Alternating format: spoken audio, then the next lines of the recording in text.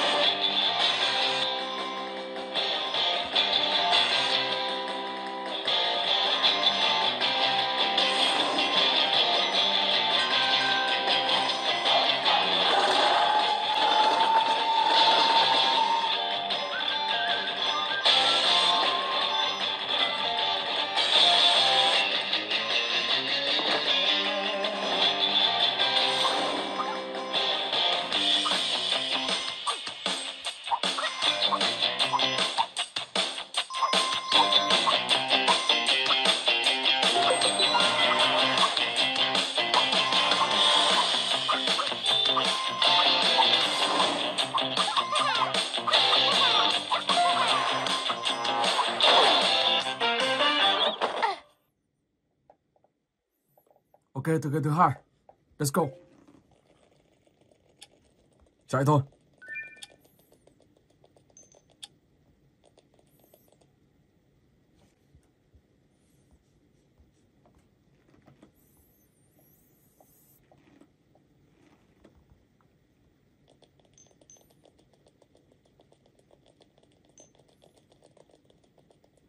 Cái này các bạn có thể đi xuyên.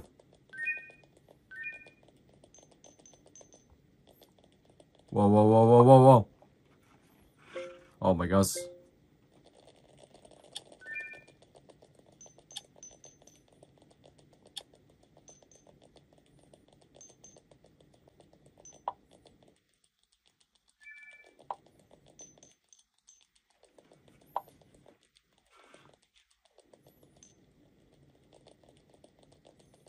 Mình sẽ cứu hai người này.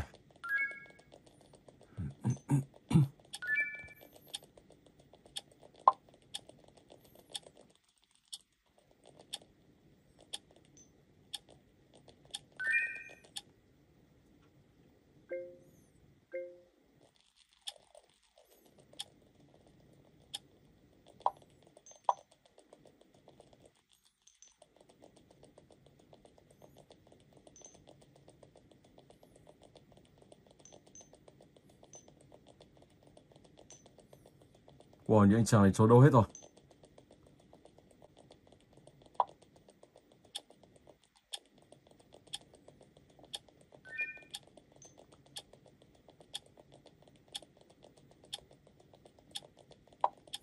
Ok.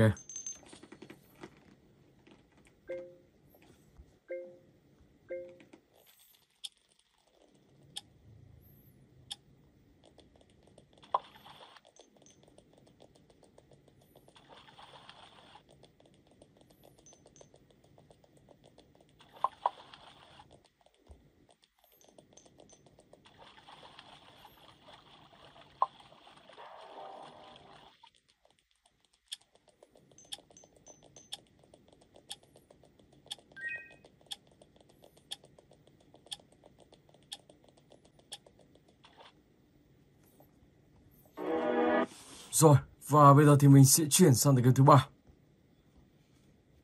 Bobby Moby.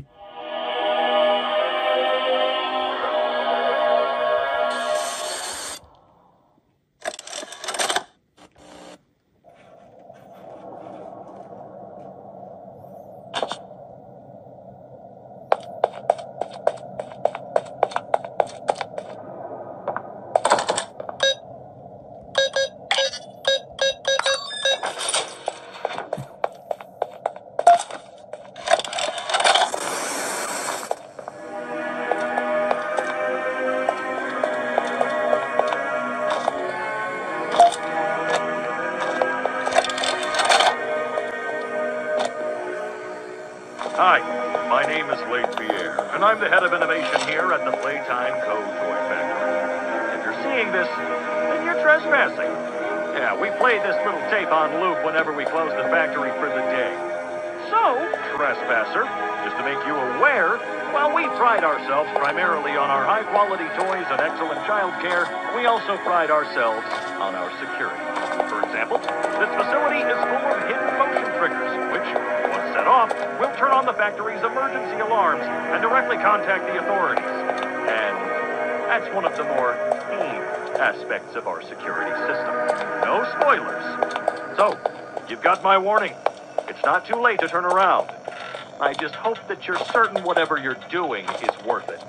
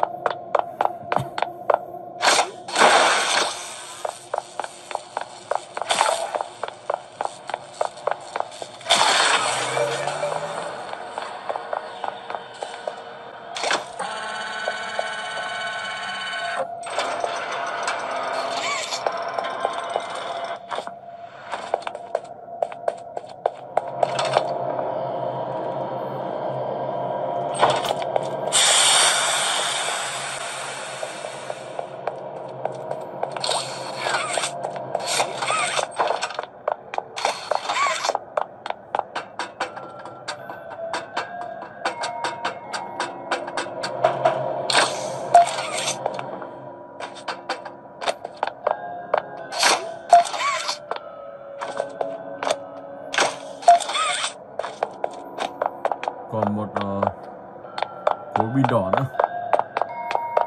Mình sẽ tìm ở đây xem có gì không. Đây rồi.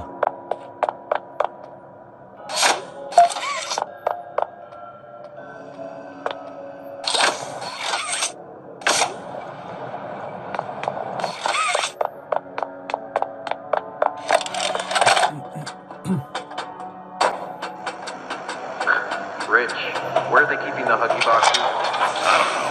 I couldn't tell you. Remember when maintenance left did a sweep of this place? No. Exactly. Nobody in this stupid company knows what they're doing. Oh, I swear, I haven't seen a single box in its place since they started flooding the storehouse, orphanage, and junk. Right. I get it. It's a nice program and all on brand, but it's hard to be happy about it when manufacturing's on our necks about it, because we can't buy stupid ugly boxes. Rich. You're right. It's for the orphans. I just...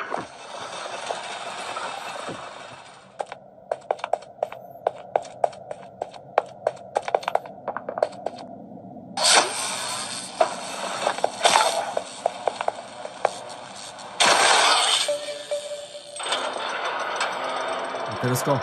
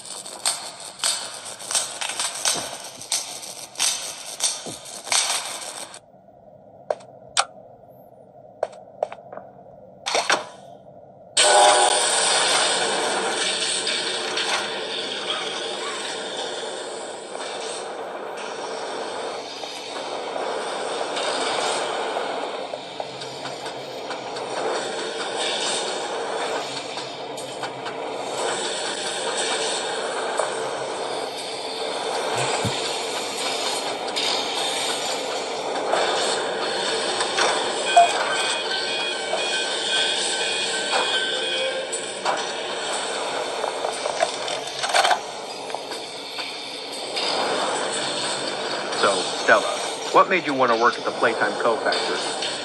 Playing with toys when I was young was so magical. I could go straight from my bedroom floor to anywhere in the world. It was such a great feeling. And being able to work at a toy factory, somewhere that can provide kids with the same experience, that's a pretty great feeling too. Sometimes though, I really wish I could go back to being a kid. And it's weird, because adults are just kids, but older. I don't think anyone ever really feels like an adult. Your body just gets older and older, and then you die. Poof! Human bodies just can't stay young forever. There's things, though, like some trees that can stay alive even while being way older than a person. I mean, the oldest people to ever live are still younger than those. So I guess everyone is always young when it comes to something. Let's Right? go. All right, I think we're getting a little off track.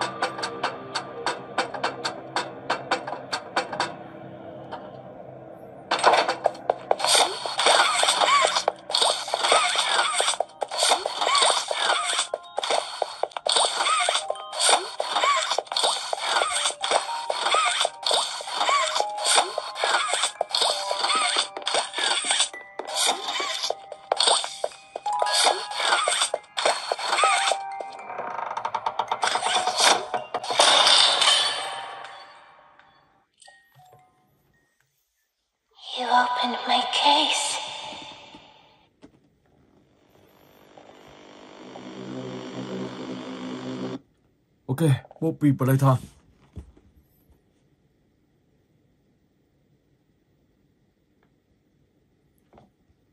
Let's go.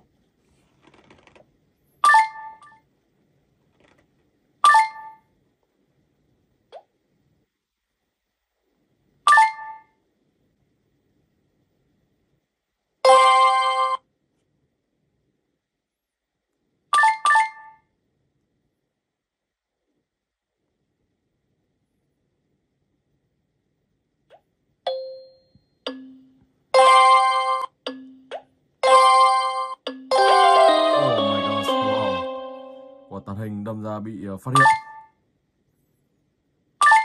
Đúng còn 1 giây nữa mình đã bị bắt. Wow.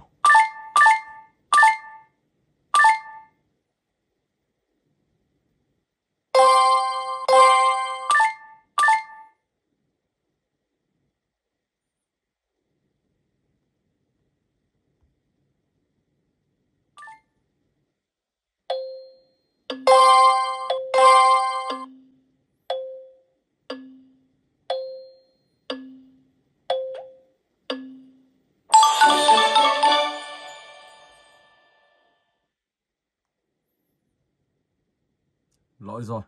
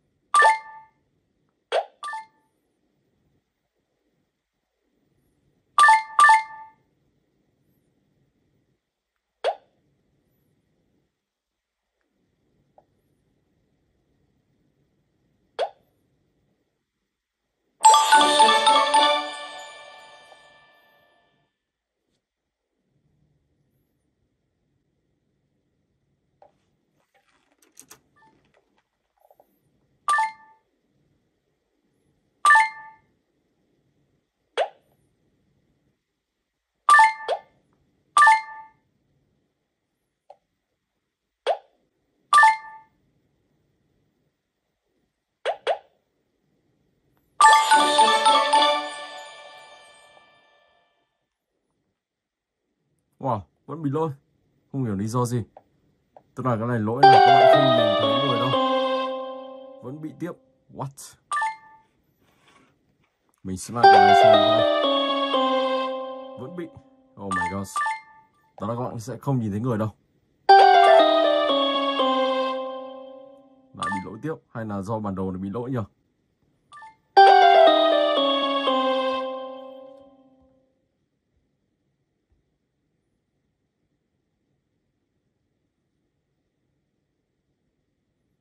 Ok, anh sang này đi. Let's go.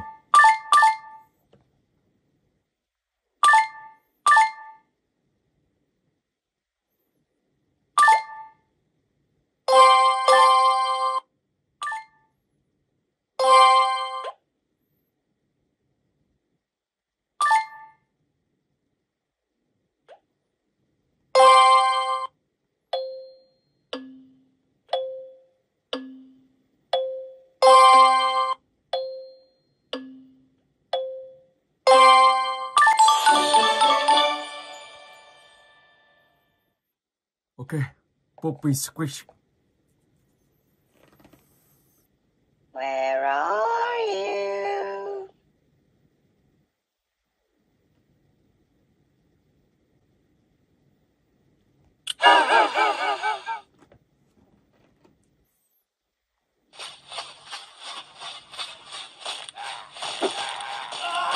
Oh man.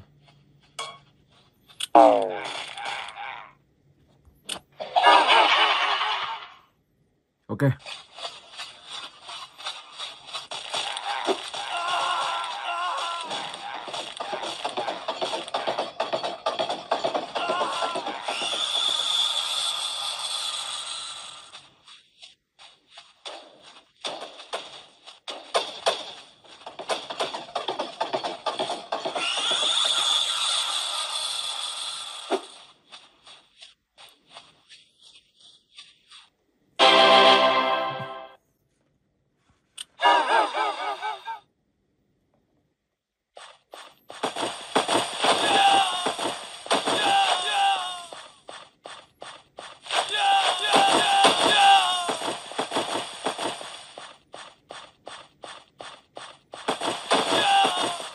thiên thạch rơi từ trên xuống và các bạn phải cẩn thận. Nếu không thì sẽ bị tiêu diệt ngay. Wow, tí thì đau. Các bạn cẩn thận. Oh my god.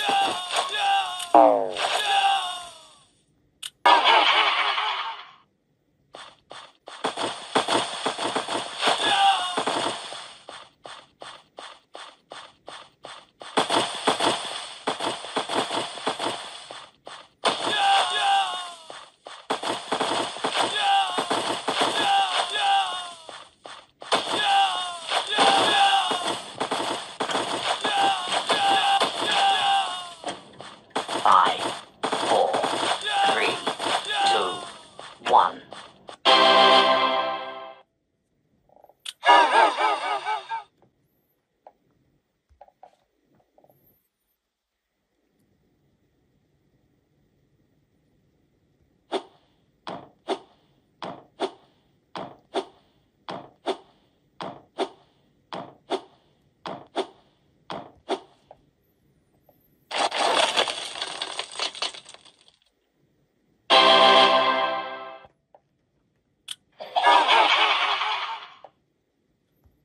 Đây là một tựa game sinh tồn. Quả này sinh tồn, các bạn phải cẩn thận.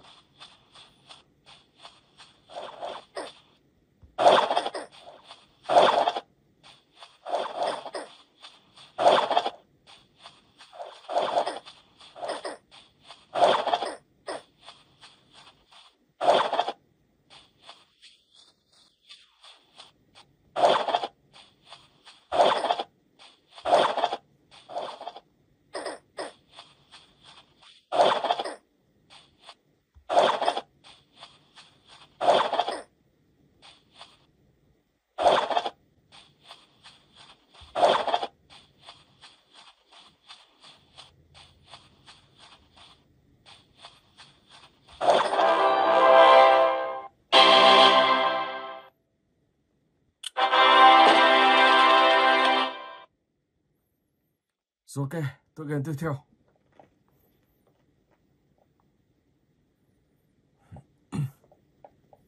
Hoping here.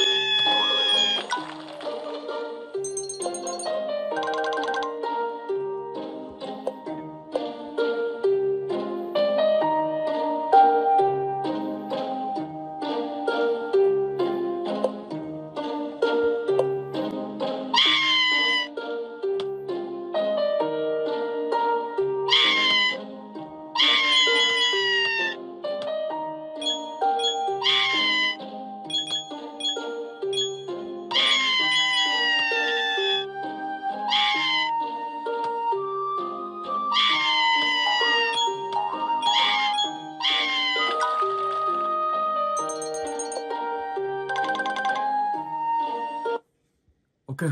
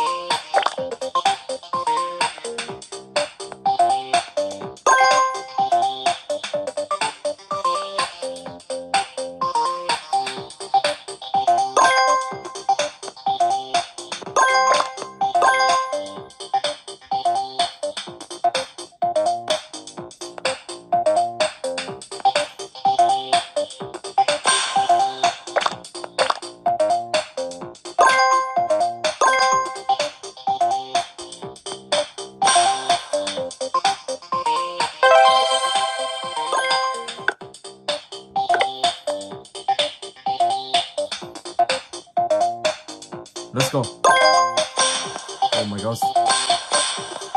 Nhiều người bị bắt ở đây rồi, phải cứu người ta thôi. Ok. Oh my god. Bắn mình lên.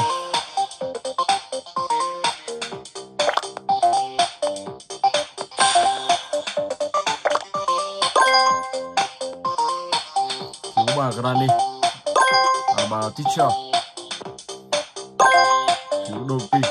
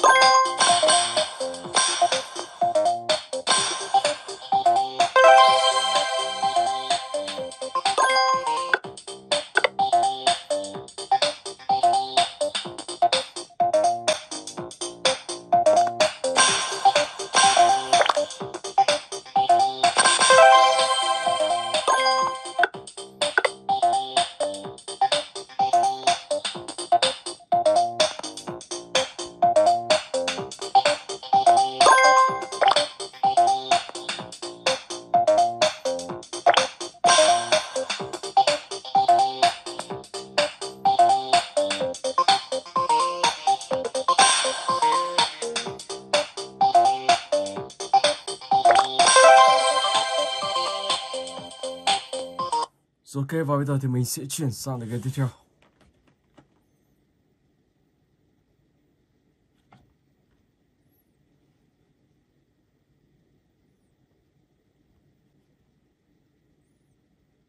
Rồi, ở đây thì mình sẽ phải trốn thôi. Xem nhà vệ sinh này, ở đâu đây?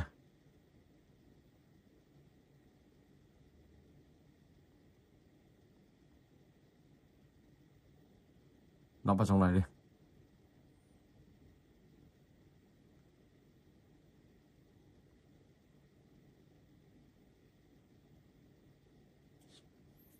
Oh my god, vớ vẩn mình bị tiêu diệt rồi. Wow. Ok.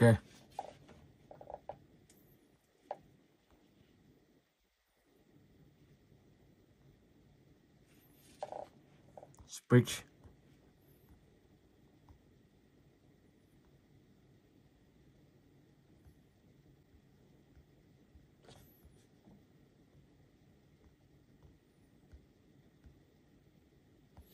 Wow, lại phải bật wifi.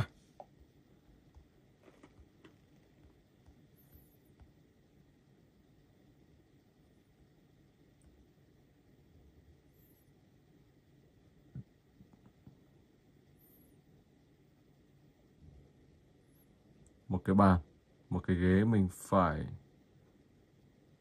đặt vào đâu đây?